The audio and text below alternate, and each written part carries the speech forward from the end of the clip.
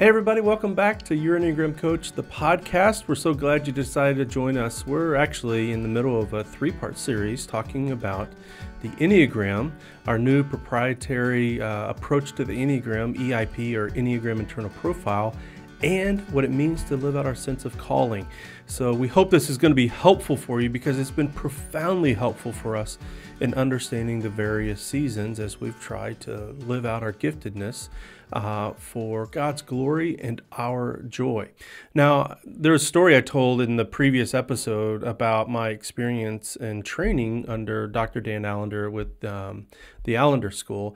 And the basic premise is this, is that the gifts that we've been given by God, that He has given us He's prepared good works for us to do. Yep. He's chosen the seasons in which we've lived. Yep. He's knit us together in the mother's womb. He's bestowed gifts to us by His Spirit for the purposes of being instruments of His grace in the world.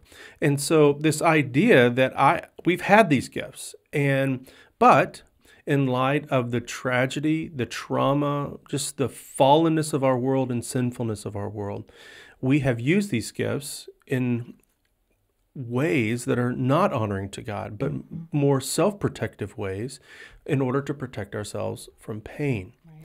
Now, because of the truth of the gospel, because of what Jesus has done in His life, death, resurrection, and ascension, these parts of us, now compelled by love and by God's Spirit, actually become gifts that we use in our sense of calling. Now, if you're not familiar with EIP, we just released a book on September 20th talking about the Enneagram Internal Profile. It's in our book, More Than Your Number. You can buy it wherever books are sold. And this is just an application of the fundamentals of EIP. So today we have Adam Breckenridge, our Director of Coaching, joining us today. Adam, welcome. Glad you're here again. Hey, Adam. Hey, so glad to be here. And Adam, why don't you start us off by explaining to everyone what is the Enneagram Internal Profile? Yeah, sure. I'd love to. Well, it's like you said, Jeff, Enneagram Internal Profile is based on this idea that we are more than our number, which is the subject of your new book, which launched September 20th. And so the basic idea is we exist in parts. We have parts. And the Enneagram Internal Profile says that each main type is made up of 6 parts. Your main type kind of constitutes 2 of those parts. You have a beloved child and a wounded child, which you can operate in any given moment out of either one of those parts. And then your 2 Enneagram wings and your Enneagram paths make up the other parts of you. And so it's this idea that this almost functions like an internal family of parts.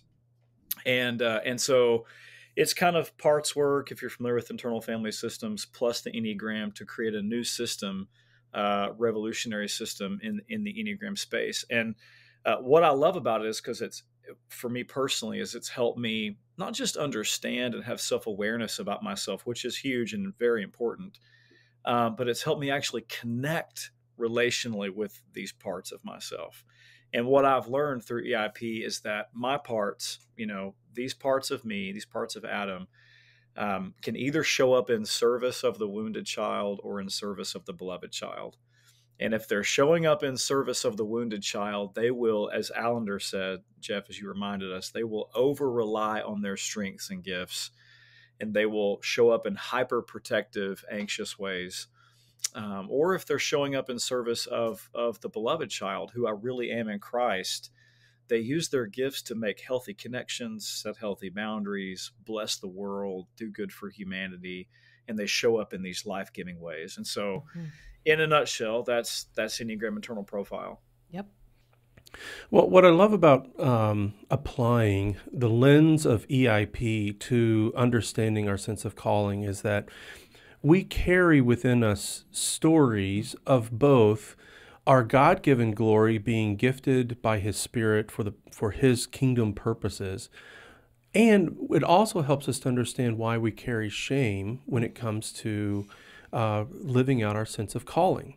Now, today we're going to talk about imposter syndrome, which is a huge part. As we've mentioned, we're going to be opening our Becoming an Enneagram Coach course here in the coming weeks. And so we've had talked with thousands of people about why they want to and what's keeping them from actually living out a dream of using the Enneagram as a tool and working with others, because they've experienced such personal benefit. They long to be an instrument of joy and peace and assurance to others by becoming an Enneagram coach. But there are a lot of reasons that hold them back. And the number one of those is the imposter syndrome.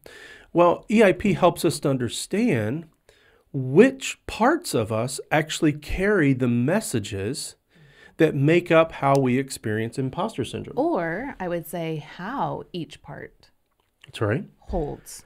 Now, the key to all of this is our understanding of the gospel. It's in moving these various parts of us, leading them, shepherding them, pastoring them, caring for them, so that they can understand the truth of the gospel, so that we can then move forward in life by faith. Mm-hmm. There's a passage that that came to mind just a few minutes ago as Adam was talking, and it comes from Isaiah chapter 50. Now, there's a book called The Silence of Adam by Larry Crabb, he's the first one that it kind of explained this dynamic as it related to calling. And this is what Isaiah said. This is Isaiah 50, 10 and 11.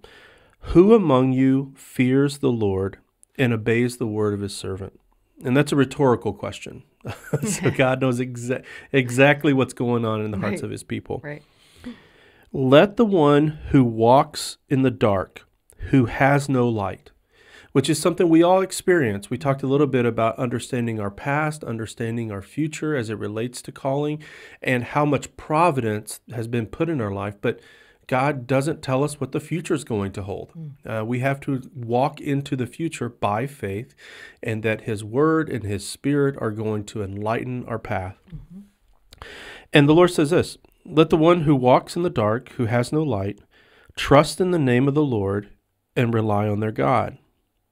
But now, all of you who light fires and provide yourselves with flaming torches, I mean, you've taken matters into your own hand to bring a light to your path that's not the God-given light of his word or spirit. Go walk in the light of your fires and of the torches you have set ablaze. This is what you will receive from my hand. You will lie down in torment. Now, there's a couple of different ways about that huge warning that comes at the end of the passage about lying down in torment. There's something about the present reality of just living in anxiety, particularly for Israel to be conquered by all these other nations. And then there's I'll use a big term, the eschatological of like our future of whether or not we live by faith in Christ or not.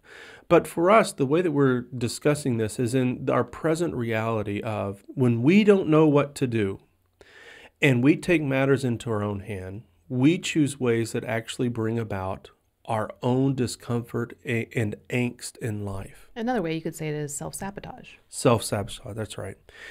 But the other way is that when we trust in God by embracing what we don't know and what we know he's not going to give us, actually we hold on by faith that he will be a light unto our path, that the Spirit will remind us of all the things that Christ has taught us. And matter of fact, even Paul prays in Ephesians 2 that our hearts would be illuminated to all of the glorious riches that we have in Christ. But see, that wounded part of our heart doesn't show up that way. It's going to take matters into its own hands, and all of the other parts are going to follow accordingly. Right. On the flip side of that, all of that is especially true for our beloved self. When, by faith, I use my gifts, and they actually become an instrument in our Redeemer's hands. So remembering the gospel is going to be vital, crucial to all of this. Well, we're going to talk through this for each of us. Our Beth's going to go first and talk about a recent story she had. That's right, within the past few weeks, a story about imposter syndrome and how it showed up for her. Then we'll also talk with Adam. And if we have enough time, I might jump in with a story as well.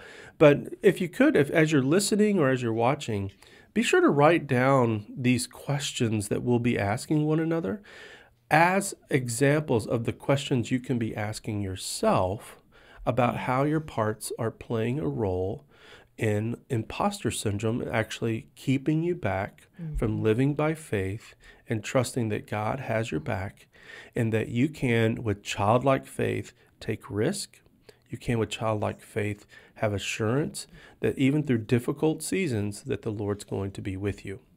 And it's going to feel really, really hard and very challenging to go in that path, but that actually lets you know you're headed in a good direction. You know, it's really interesting you say that, because in the recovery world, we have a phrase that if you're not doing it scared, if you're not doing it, if it's not messy, you're not doing it right. Yeah.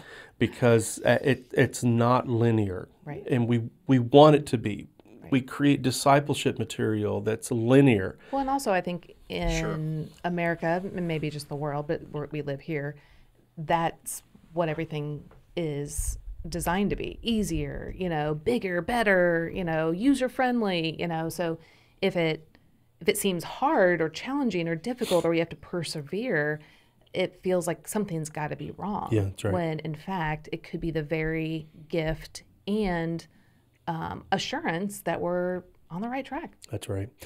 So Beth, let's talk about your recent experience with imposter syndrome. Now, this is a very vulnerable story. I'm happy that you are willing to share it, because it was very meaningful. And even up until our arrival in Dallas for this recent AACC event, it was tough. We picked up Adam in Little Rock on our way, and then we even got into a conversation about it again with Adam in the car. Yeah. So why don't you share about what was going on leading up? I mean, because it was a month, 2 months you were experiencing this, because it was such a big deal. So tell us about what the opportunity was first. Yeah, so we've had this desire for years now to get CEUs, so continuing education units or credits, for our mental health practitioners for our big course, Become an Enneagram Coach. And we've run into like every brick wall possible until the AACC group, which is, again, American Association of Christian Counselors, wanted to team up with us. And we were like, that's amazing. So we just finished creating the Become an Enneagram Informed Mental Health Professional course. And we were going to launch it at their conference, which was really exciting. I co-created and taught with Dr. Mercy Connors, and we were just ecstatic at the opportunity with such great people that will really bless that community. So we were going, out there to set up our own booth and let people know about it and all that stuff. Well, then we got... Well, they gave us what we wanted. Then we got the email saying, Beth's going to be on stage at night, like when most of the first night. The first night when most of the people are there, speaking between Dr. Townsend and Dr. Tony Evans. Did you just hear that? So Beth, the Enneagram coach, is going to be speaking after Dr. Townsend, Mr. Co-Boundary. Yep. And Dr. Tony Evans, who's just an amazing pastor. A significant pastor within the evangelical church and its impact upon the United States and around the world. And that part was a huge honor. But I instantly had this gut feeling of being scared and small. But not because of Townsend and Evans. It was more the fact that the people that come to these events, and especially those that are presenting or bringing their books and materials, these are just really big thought leaders in our community. And they have different all kinds of letters behind their names. Yeah, and different letters behind their name. And so how that landed on me and for my story with EIP is that my wounded child, who I call her little Bethy, she's the younger part of myself who's scared and hurt by all the different things she experienced as a child. How old, when you think about that, how old? I would say 8-ish is probably 8 or 9. So first grade, maybe second grade. Yeah, probably in the realm of 6 to 8 years old is when I see her. And so she's going, what just happened? Wait, like, we cannot do this. Like, we don't have the same letters behind our name. We don't have the same, expertise or clout in the counseling world, which is true. That is true. I am not a counselor. I did not get my master's or PhD or anything like that. And not only that, but little Bethy's like, hey, everyone, I grew up with a reading disability.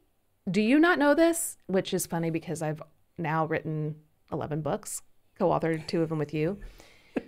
But she's just like, I don't belong on this stage. They're going to figure it out. They're going to find out that it's me, little Bethy, on the stage. And everyone's going to see me and wonder, why is she there?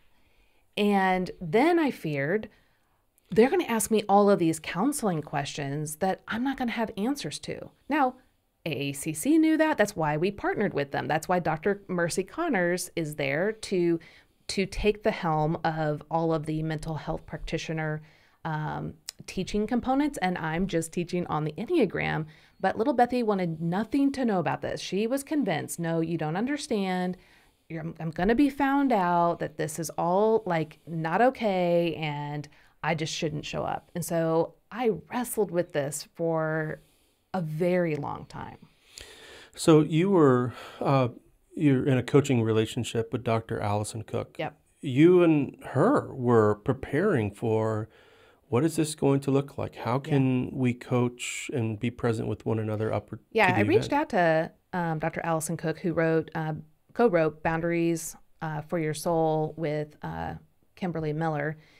Because one, that book was awesome. And then I reached out because her new book that just released, The Best of You, as I was reading, I'm like, oh my gosh, she's literally speaking to me. And so I reached out and I said, hey, do you have any spaces because we're cross state lines. Yes. So she is my coach, not my therapist.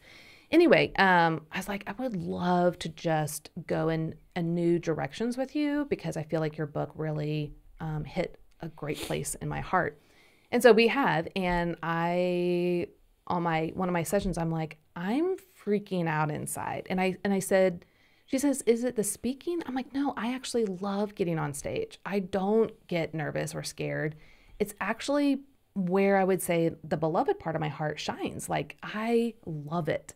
And I said, that's why this is taking me aback, because little Bethy is screaming inside and trying everything to like convince myself and the team that this shouldn't happen. And so I knew logically that everything was okay. I knew logically that it was going to be okay, but I needed to tend to this part of my heart that had for her, some real concerns and grievances that I needed to address. So let's just walk through EIP and the messages that each of the parts contributed to this. So let's talk about the type 3 part. You call her Natalie. What were the messages? Because she's activated, but she's working on behalf of Bethy. Bethy, yeah. Mm-hmm. What were her messages? So obviously when little Bethy is in the lead, so we call it as in Driving the bus. Right, driving the bus, so that we got that analogy from Boundaries for Your Soul. And so when little Bethy's driving the bus, you don't want a 6 to 8 year old driving the bus. You can imagine that literally self-sabotage, right? So when she's driving the bus, everyone else is freaking out as well, right? So my type 3 part, I call her when she's in this misaligned place, not good enough Natalie, because she's usually giving me that message. You're not good enough. You're not going to be able to pull this off. What are people going to think? They're going to find you out. We have to do all this stuff to get over all these hurdles. And so she's really trying to escalate the fear so that we don't show up and get either exposed or seen as a failure or worthless. And then tell me about your type 1, which is one of your wings. That's Victoria. Well, I'll probably let's go with my type 6 part first. Okay, great. Because Wendy shows up usually before my type 1 part. I see, good. So Wendy is worrying Wendy when she's misaligned, and she's worrying way too much. She is thinking of all the worst case scenarios, which then only adds to Natalie's list of why this isn't going to work. So Wendy's thinking, okay, people are going to come up and ask me questions that I can't answer because I'm not, you know, a PhD. I'm not a counselor or therapist.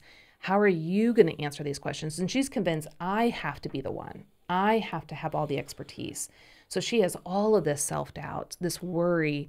Well, and that's a good point, because you've brought this up a few times about I. And there is a way in which imposter syndrome Yep. isolates us. Yeah. And It's you correct shame. when we would talk about this on the way down, you're like, you know, and you said every time you're like, I want to keep encouraging you and to not say I, but to say a part of me. And I think that's such a good point, because in our mind and in our world, all of these parts we think culminate into the I. Like, this is me. This is what's true. And they're trying to convince us that it's true. So Because Wendy, you were both and. You were all of the Right. above. You were excited, thrilled, honored, yeah, I'm like, scared, I can't ashamed. wait to, you know, to present this to everyone. I can't wait to release this course, and super scared. So I agree. So part of me, so Wendy is freaking out and all worried, and she's just throwing up so many red flags and possible worst case scenarios. And then Natalie grabs those and is like, oh my gosh, we're going to be exposed. We're going to be found out that we don't have the worth and the value. And then Victoria, my type 1, comes in, and when she's in a misaligned way, she's more vicious. So she's very critical, judgmental, and really wants to expose the right and the wrong. This is wrong. We shouldn't be doing this. Who allowed this to happen? You know, and so she comes in with much more of a sledgehammer, you know, approach to what Natalie is doing. And that's when I really want to shut down. So little Bethy at that point, the type 9 of my heart, as a type 9, we want to shut down, numb out, run away, quit, you name it. I'm out of here. And that's what she's feeling. But she also, or they all, know I can't. Like, this is going to happen. We are going to Dallas. I'm going to be on the stage. And so, which is a godsend in a sense that little Bethy can't run away. Little Bethy can't numb out and check out. And so it really put me in a position that I didn't have to work on it, but I saw that this was a great opportunity to work on what was going on, because this kind of thing is going to pop up from time to time in my life for different things that are happening. And how can I navigate this in a healthier way? How can I help little Bethy understand that I hear her, that I understand her concerns, I understand her fears? Same with, you know, my type 6 part, my 3 part, my 1 part. How can I assist them? Well, I want to ask Adam a question. Adam, you've done a lot of work around shame. And whenever you hear Beth's story and this whole path that she was walking down, led by her wounded part, Bethy, how do you see shame playing itself out in the story that Beth's sharing? Yeah, that's a great question. Yeah, I think shame is fundamentally a sense of, if you were gonna attach a single emotion to imposter syndrome, a lot of people would say imposter syndrome is about fear. It's a fear of being exposed. It's a fear of being seen as a fraud. But I recently actually heard Dan Allender say, our greatest fear is not death. Our greatest fear is actually the fear of shame. Because shame is being abandoned, not wanted, worthless, unlovable, unloved and unlovable. And so shame always has to do with how I see me and how I see others seeing me. And if I see myself as not good enough, I don't have what it takes, I'm a fraud, I'm going to be found out. Really, if you want to peel back the layer under the hood of consciousness, what's on the other side of that is, and they're going to leave me. Right. Or I won't have and that's the way a 6 might say it. A 6 might say it that way, but you can say it, put it in your own words. Yeah, like for me as a 9. It's more. Yeah, how would you say it? Yeah, so for me, in some ways it's that because we want connection as well, but it's more of I want peaceful connection and peaceful relationships. I want people to walk away feeling that we've given them this incredible course to help them right where they are in their mental health practice. And I want everyone to be happy and good and excited, and so if there's any pushback or tension, for me as a 9, I'm like, oh no. So yeah, it's similar as in connection. It just looks a tiny bit different. That's right. And you may say it different ways. I'm not going to have my place anymore. Mm-hmm. I'm not going to belong or matter anymore. But that's kind of how I hear shame, playing itself out. And Beth, we had a moment in the car on the way down to AACC, and you don't have to go there if you don't want to. But we were talking about connecting with this part of yourself that carries this burden of shame. Mm-hmm. And you mentioned earlier, like, I've got to tend to little Bethy. I've got to care for her. So, what was that process like of caring for her? Because clearly you did do some care. You cared for her enough that you got up on the stage, you presented, which, by the way, both of you killed it. It was amazing. And you totally belong on that stage and proved that you did. But bring us into how you cared for her and the shame that she was feeling. Yeah, so, I would say the one part of my heart can really unravel me very quickly into a spiral of shame. And now they all play a part, like you guys have just heard. So they all play a part, and it kind of builds and builds and builds. And then my one part sees all the evidence that they're presenting and just really brings, like I said, a sledgehammer, like a strong inner critic. Strong inner critic. And I think you asked a really good question because, we talk often about in our AWARE acronym, awake. So it's A, awaken, welcome, ask, receive, and engage. And that's in our book.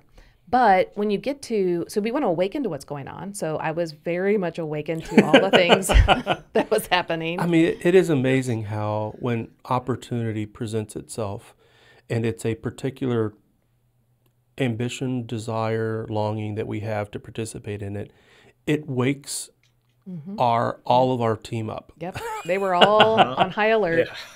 But then the next one is welcome. And we want to welcome what we're observing without shame and judgment, condemnation. It's literally to receive what we're seeing as it is. And that's where you kind of chimed in. You said, hey, Beth, this part of you that really brings in all of this shame and condemnation, have you been able, I'm paraphrasing because you said it way better, but how have you taken the time to bless this part? And I was thinking, what are you talking about? I want nothing to do with blessing this part. And we're talking about blessing an inner critic. Right. Like this part devastates me. This part is so hurtful and painful in my life.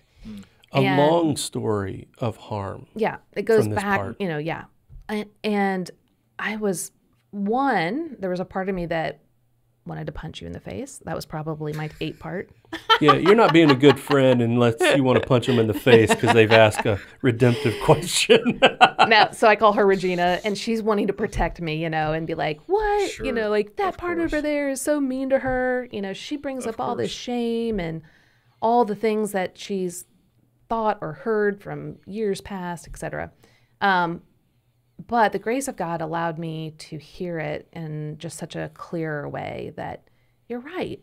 This type 1 part of my heart, this inner critic, is doing the best it can, just like all the other parts in their wounded state. It's trying its best to help me to get through the world, to get through this challenge. The way it's going about it is super painful. And I thought, I don't think I've really taken the time to understand how it's going about that, how it thinks this is helpful, because everyone else is like, this is not helpful. But it is interesting because as you were experiencing the negative parts of this type 1 part in your life, it was also a gift to you because we were so well scripted. Our slides were to the point. Our Right. presentation was to the point. Right. What is the absolute Clearest message that we could give in this 20-minute segment for this evening? And so this part of her that was showing up in two radically different ways, Right. but trying to navigate it all is what a 9 doesn't want to do. Like, Yeah. you don't want all of this disruptiveness. No, absolutely not. I just want peace and harmony internally and externally. But it was your beloved child that led you through Yeah. the process. Yeah, so when you said that, I realized that was the missing piece, because my type 8 part, she's always got my back. She is the one protecting me.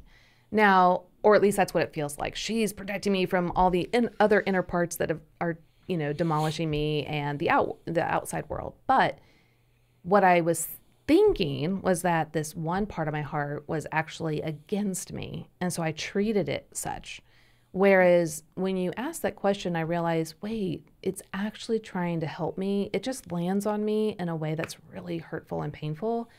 And so how can I thank it, and be grateful to its attempts to help me? But also, how can Coach Beth, my beloved child part, help lead, guide, pastor, shepherd, whatever you want to call the wording? How can I help it to come under the alignment of the gospel and trust that God has given me this opportunity, that no, I am not the expert in all things, and that's okay. That's why we have AACC partnering with us. That's why we have Dr. Connors. And I can simply hand over questions that aren't for me to answer. And I mean, what a fundamental truth of discerning the spirit versus an inner critic. right. Creativity. Oh, Yeah. And number two, I'm not alone. I mean, all of a sudden, all of this fear, and the Lord tells us that do not fear, for I am with you, reminds you like, oh, my Heavenly Father's with me because I've got Dr. Connors with me. I've got Jeff with me. I've got my team behind my back. That's right. There was fear and shame isolate. Like you're alone in it. Like, it doesn't lead you to community. Right. And you stayed engaged with Dr. Cook. You stayed engaged with me. You stayed engaged with Adam. I would say that probably the biggest turning point and why things got so much better by the time we got there is when I'm in that misaligned place, fearful place, triggered, activated state, whatever you all want to call it. It was more self-focused. And I'm not saying that because I think a lot of Christians would paint that as, oh, you're being selfish, or self-consumed, And I think that's just a natural, either it's flight, fight, freeze, or fawn. This was a defensive mechanism and instinct that was coming up that I needed to address. But where things shift is when we got to AACC, and I then was able to see all of those other people that are there that I get to talk with, bless, encourage, give information to that they're looking for. It took me from seeing just the inside world, which again, we don't want to shun that. We want to address it, but it helped me to see what God's purposes were right before me. And the actual gifts and talents and abilities that I've been given in this moment to help certain people and to walk by faith in that. Because Jesus oftentimes asked the disciples, do you see? Yeah. Do you see this person? Do you see this woman? Do you see the crowd that's like sheep without a shepherd? And even that is a sign of God's Spirit at work through the lens of your beloved self. Yeah, just to see that people really did value. It wasn't who you me are. just going, pull yourself up by your bootstraps, That's Beth. right. Let's go. That wasn't going to work. But it was God's grace in helping my eyes to see the people He was bringing right before me to bless in whatever way He deemed that I should. Well, I'd love to make a quick observation on this because I hearing you talk and then actually being there live and watching this happen. I saw your inner critic move from toxic shame to healthy shame. And if healthy shame is a new category for people, then just you can replace that with humility. And this, by the way, can be a telltale sign of whether or not your inner critic is this one part of your heart, or whatever, for other people listening, whatever part, your inner critic shows up as. whether or not it shows up as aligned or misaligned. Yeah. Because healthy shame, Chip Dodd has this line where he talks about when we're living in healthy shame or when we're living in humility, we recognize 4 things. And you embodied these 4 things on stage that night. Number 1, I need you and you need me. So you walked up on stage understanding that people in the room needed you. They needed to hear what you have to say, but also you need them. Number 2, I'm not God and neither are you. Number 3, I don't have all the answers, but I do have some. And then number 4, I make mistakes and so do you. And I saw you walk up on the stage and just basically say, like, you just embodied this humility, this honorable, powerful humility of, I don't have all the answers, but I do have some. In other words, I belong on this stage between Townsend and Tony Evans. Oh goodness, Tony Evans. I belong on this stage. Yeah. You know, I'm right where I'm supposed to be. I have something to contribute, and I think we watched your inner critic make the journey from misaligned to aligned and bring a healthy, empowering humility, if that makes sense. Absolutely. And I think the big thing I want people to walk away just hearing this story is that we all have these experiences. And a lot of times they're a much smaller experience. You know, it could just be in your day-to-day life. You feel like the imposter syndrome, like maybe even in I don't parenting. feel like a good enough mom. Or mom, I did that all the wife. time. Like, I'm not as good enough, you know, mom is so-and-so. Like, they're so much better. I'm just this imposter or whatever. Or wife or husband or best friend or person in the church, you know, or employer. Sure. We all have these and they pop up in, I would say, more micro moments or little moments that they're like little bumps in the road that we just kind of step over. But over time, if we don't address them and see them, they become much bigger and all consuming.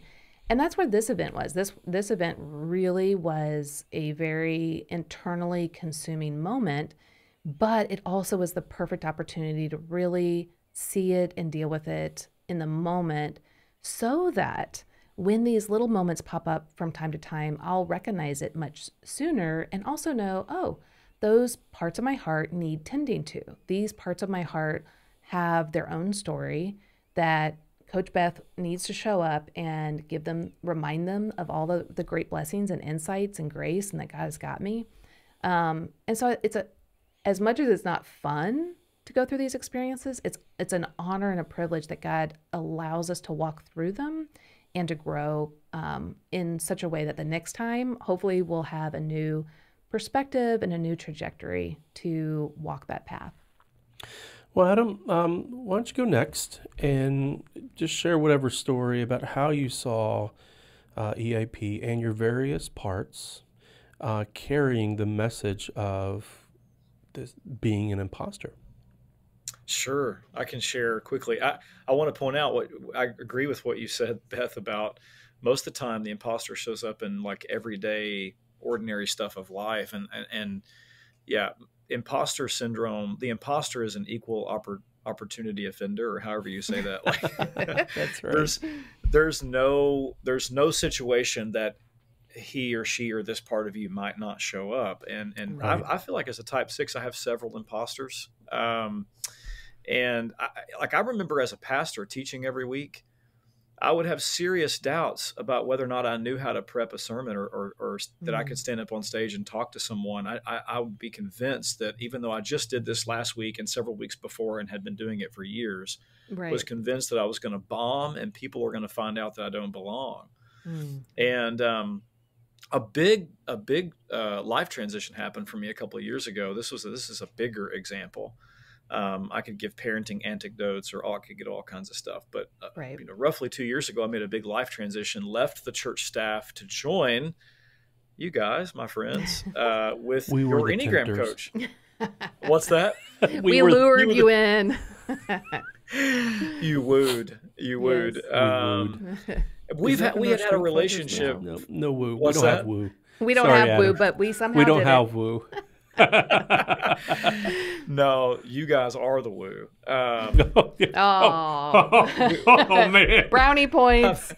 I'm being serious. It was, for me, it was Give like this guy a bonus. Oh, yeah. That's what he's wanting. You're the greatest leaders ever. Cha-ching, cha-ching. Insert another story from AACC where I got a bonus on the way up when Jeff shared that a was little so bit funny. of his So yeah, hot Dr. we got Pepper to Zero with me. yeah. So Jeff goes inside and gets himself a Dr. Pepper Zero, which is like Adam's favorite. Actually, no, it wasn't even. No, he pulled a hot one. He pulled a hot you one got from. you got ice. He got ice. That's all he got was Yeah. ice. So he poured his hot hot Dr. Pepper Zero, poured it in his cup, and there was just like a swig left. And he put the lid on it. He's like, "Here, Adam, you can have the rest." And he was like very serious. And Adam was like, "Wow, this is great." I'm like, "Adam, that's your bonus for the year right there." We had so much fun. No, you guys are so generous, and that's the only reason you can make those jokes is because of how generous you are. But no, I mean, you remember when I remember Susie said she wrote this down and like has become part of her, like something she's trying to build into the culture of the staff. But I just told her, Susie's I was like, our chief operations Right. officer for everybody who she's a type 8 and did some of the interviewing with Adam. And I just told her, I was like, I want to work with safe people, not perfect people, but people who are relationally safe, and that's you two, and that's why I joined the team. But I had to walk through so much of the imposter stuff, and still do. I'm still practicing my recovery with this part of myself. But I remember, all I had known for nearly 20 years was pastoring vocationally in a local church. That's how I provided for my family. That's what I went to, Bible college and seminary, and like. It was very scary for me to step out of my comfort zone and do anything different. And I knew there would be a huge learning curve, especially with the business side of things. Part of my role is to guide our coaches in creating and launching their own coaching businesses. And the way I looked at myself was, I'm not an entrepreneur. I don't have a marketing background. These are huge learning curves for me. And so I remember, and you guys will remember this. It was. Oh, go ahead. Well, I just want to affirm that you're right. It is a huge learning curve going from, because Jeff did the same thing. So he went from full-time pastorate to our YEC entrepreneurial ministry. And we affirmed that. We said, yeah, you're right. It is a big jump. Well, but we also knew you and Jeff are so similar. I was like, dude, you've got this. We see your gifts. We see your talents. Yes, you have a lot to learn. But what we need at the end of the day is you and how God created you. Well, I mean, just think about it. So there you are pastoring and co-pastoring within a congregation of a few hundred people. And now you're being invited to a role of over 2,000 people who have made a big investment for themselves, for their families. They're globally. They're not in person. And you have to find ways to communicate, shepherd, and help them to fulfill their sense of calling. I mean, it was a huge leap. Huge. Even as you say that, I can feel the fear and the imposter that wants to. I mean, all that part of me is always close. And I remember early on. Having this part of me thought, what if we changed the title of my role to Shepherd of Coaching instead of Director of Coaching? And I think we did. I mean, we didn't change it. We talked about it. No, but yeah. Well, we didn't change it like for real, but I said, or one of us said, yeah, that is what you are. So if that's what helps you get into this role in a more assuring, safe way, then that's how you need to see it, because you are such a good shepherd. What part of you do you think carried that title, that was fearful of director but was more comfortable with shepherd? My 3-part. I think honestly, each I could walk through. I could walk the wheel. I was going to even say 5. Really. I could see the 5 saying, "Wait, we're not competent and capable enough." As I was saying that about 3, that's the next place. The 5 in me saying you don't know enough, you don't have the competency to do this. The 3 is just simply saying you're not enough. You're going to fail. You're going to be exposed. We cannot let the system. We've got to keep the system afloat. We can't let you be exposed. My type 9 is saying, in a sense, my presence doesn't matter. And the way I would rephrase that is, you don't belong. Your presence is not. You're not in the right spot. Like, you don't belong here in this place. And I think my type 7 was just afraid of the pain that could, like, there's so much on the line for me with my whole family and making this move of, like, taking care of my family, providing for my family. And, my wife provides for the family as well, but obviously, like, I need a job. And it was I think the 7 in me was like, run. Like, this is too painful to survive. You won't survive. Well, and also, this. And that's what's so great about EIP is that all of these parts are acting on behalf of your main type, the 6. So the 7 is feeling the fear of the 6, and also kind of, I'm sure, so correct me if I'm wrong, also thinking, I don't want to be trapped in this fear. I don't want to be trapped in this self-doubt. I don't want to be trapped. Get me out of here. Yeah, like I don't know if this is going to be the right place to feel for it the fun, the joy of life, because there's so much fear happening right now. And is that going to perpetuate forever? Yeah. And they were all operating out of my wounded child. They were all serving the wounded child who is feeling deeply anxious and unsettled and afraid. Yeah. And so when did the beloved child part of your heart come on and change things? And then also, what's been the process being with us for basically a year and a half, a little bit more? Because, I mean, we talked about it in the car on the way down to AACC. Like, you're totally where I knew you would be. I could see it and sense it. But walk us through that process of the growth. Yeah. Thank you for that. I think my beloved child was with me in the whole journey, and honestly, working together with the Holy Spirit is what gave me the courage to actually walk through all of this and make the leap and go for it.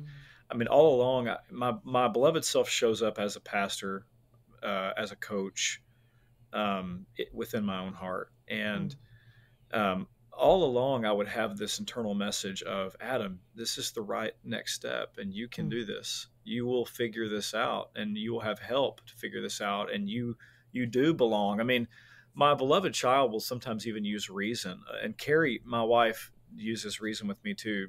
Here's my wife's line. Early on, my wife would look at me and say, Adam, Beth and Jeff and Susie are not idiots. Oh, we tricked her. No, it's kidding.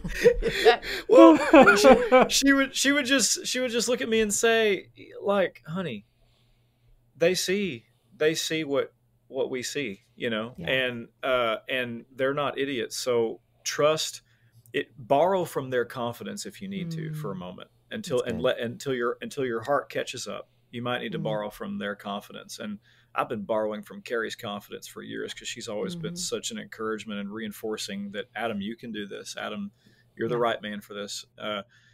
And so, but that beloved child, that shepherd voice within my heart was always there. That's why I made the decision. And I don't know, other than practicing regularly and daily, but with these parts of myself, practicing, check-ins. I call, Jeff, I know you call them a team meeting. I do a daily parts check-in. I got this from Jay Early. Jay Early has an exercise in his internal family systems book of a daily parts check-in. So just from practicing,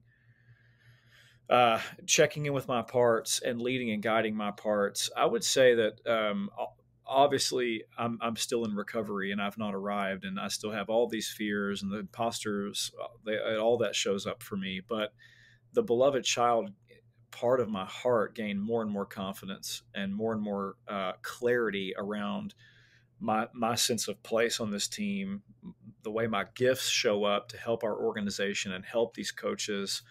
And so that part of my heart just began to get more traction. And while it's still a daily struggle, and and sometimes I can be confident and in a moment activated and afraid and anxious. It's just a daily journey for me. And this team you guys have been a safe place for me to work all of this out. So.